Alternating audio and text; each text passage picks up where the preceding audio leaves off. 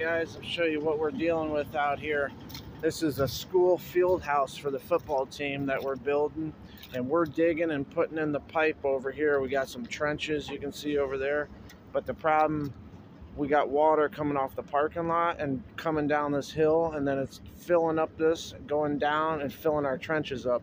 So I took and put a little bit of dirt right along the top edge of that so it hits it. I gotta get all this water pumped out of our ditches so our pipe's not risking floating, and diverts it down there, and then it's shedding off out there. And I got my pump running. We're pumping out the ditches as we speak.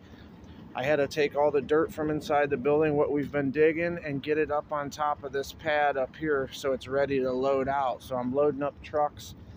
I got to get over here and get the skid steer greased up and get fuel in it. But I'm just trying to get this water out of the trench finished up. So I got most of it. It was full all the way to the top. I'm just getting it pumped down so you guys can kind of see what a day is like out here. Don't forget to subscribe.